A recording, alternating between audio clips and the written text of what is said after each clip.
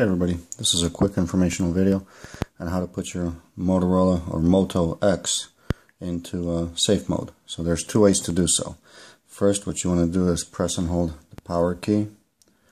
Once you get the Motorola logo, let go of the power key and then press and hold the volume down button. And then keep holding the volume down button.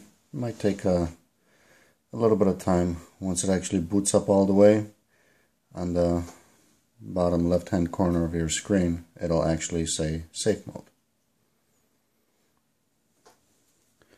There you go. So this is one way to put your phone into safe mode.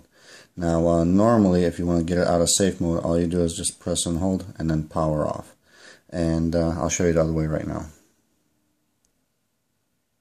Alright, another way to put your phone into safe mode, and this is actually if the phone is on. You're going to press and hold the power key. You're going to get the pop-up menu for power off or airplane mode. Then you're going to tap and hold on that power off option, and you'll get this reboot to safe mode as an option. And basically once you tap OK, your device is going to reboot, shut off, come back on. It's going to be in safe mode.